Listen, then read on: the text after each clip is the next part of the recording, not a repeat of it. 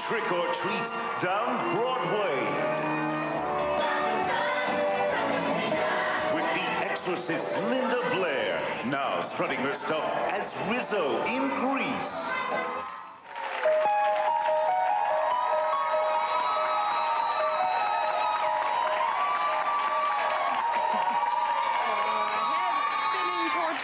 Possessed little girl in The Exorcist, Linda Blair has secured her place in the Halloween Hall of Fame. Meow, but that little girl is all grown up now. She's exorcised her demons and has been reincarnated as a pink lady in Broadway's smash musical, Grease. Oh,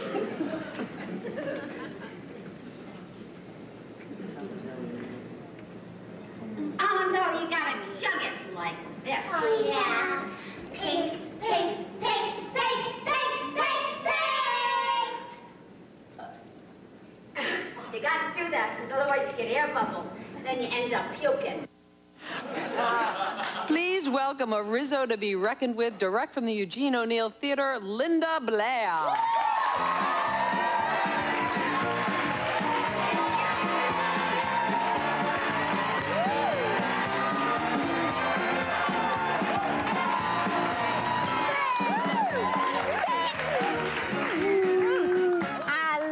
Kitties. I love you. You are when Halloween comes, you're an institution. Oh, yes. You are. We all think your head's just I know, spin that head, baby, spin that head. Well, no, see, that's why I have this scarf on, because I've got a little, you know, little problem with it. Mm. Are you? Yeah.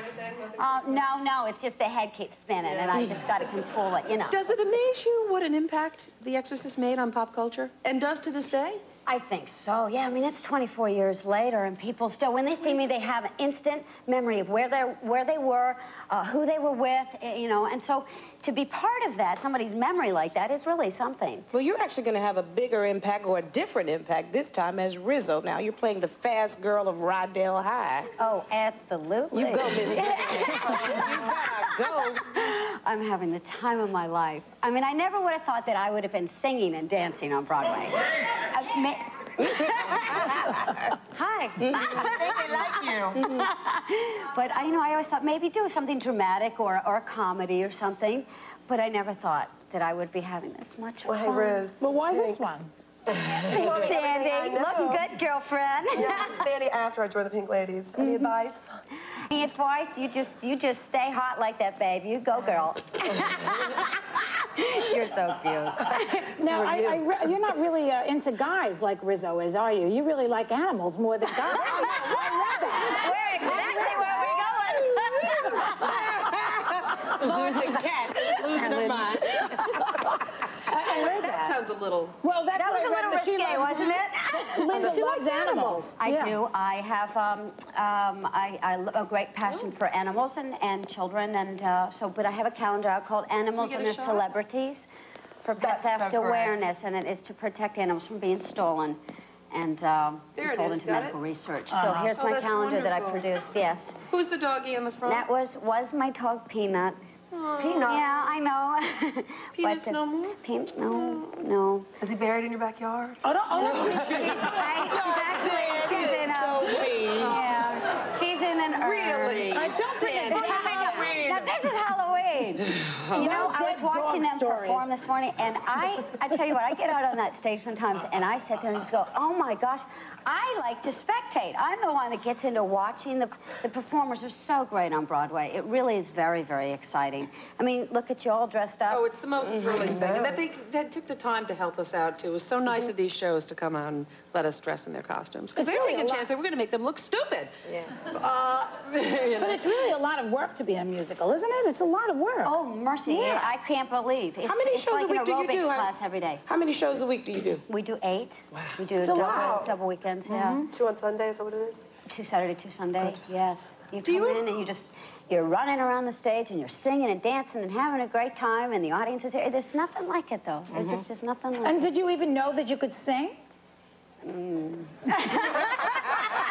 You know, you wonder, like, you know, you're thrown... I sing in the shower, so I just bring the shower with me on stage.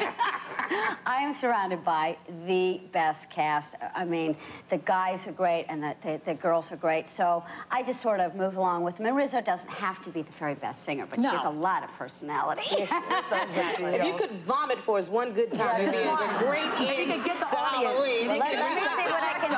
Let me see what I can do for you. I'll work on You it. could spit at least. Rizzo would spit, wouldn't she? No. No, Rizzo wouldn't fit. Rizzo's a little bit of a lady.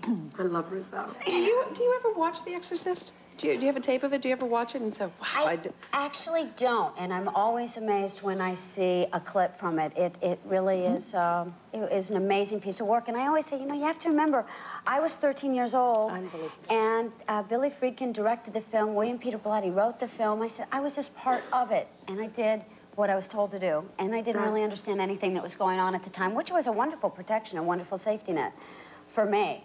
So you didn't appreciate how scary it was? I really didn't understand it for a long time. I was too close to it, and I removed myself in such a way. So I was actually the only lucky person because I was the only one that wasn't afraid because everyone was afraid of me. That's right. Because you were demonic, baby, but then we were Yeah, good demonic. I still can go there.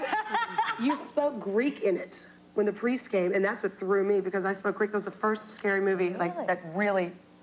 I can't watch it to this day because I'm so scared still. And it has had an effect on everybody around the world, no matter where it goes. Linda, can you say Happy Halloween in that voice? Oh, my gosh.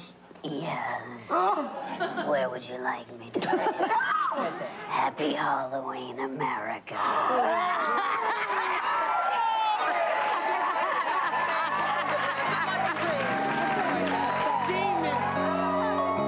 Coming up, it's not a trick, it's a treat. Pop star Deborah Gibson sings Home from Beauty and the Beast.